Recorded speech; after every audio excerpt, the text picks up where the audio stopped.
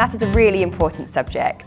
It's not only just a core subject within the curriculum, but also it's about where we use maths in real life.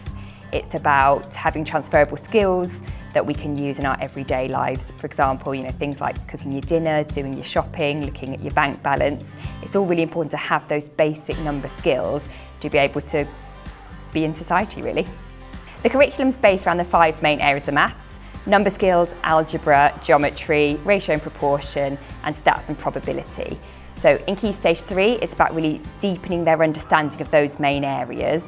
And as they progress through their years at Salvatorian, as they get into Key Stage 4, it's about having a wider knowledge of those areas to prepare them for the GCSE exams.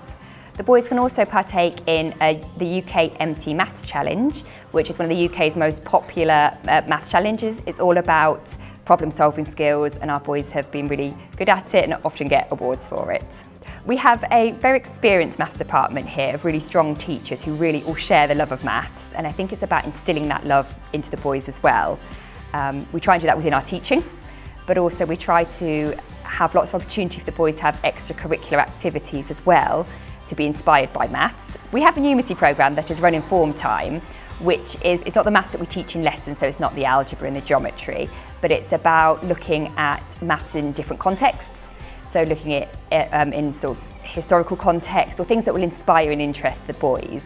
We also run a maths club within the school that students can take part in at lunchtime, so they can come and get help with their homework, but also play some maths games and other bits like that. We have taken the boys out on trips, so we've been to Bletchley Park, we've been to the Bank of England to try and put maths into context for them in the real world. I'm really proud of the department. I think our love for the subject has really inspired the boys, and therefore our results have always been really positive, and we've always come out with really good GCSE results.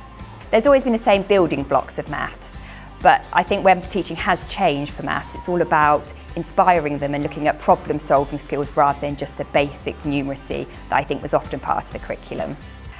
The best thing about what I do is actually that every day is different. Every day you come into school and you speak to the boys, and you have a different class every day, and it's about helping the boys to find their inspiration and their joy, really.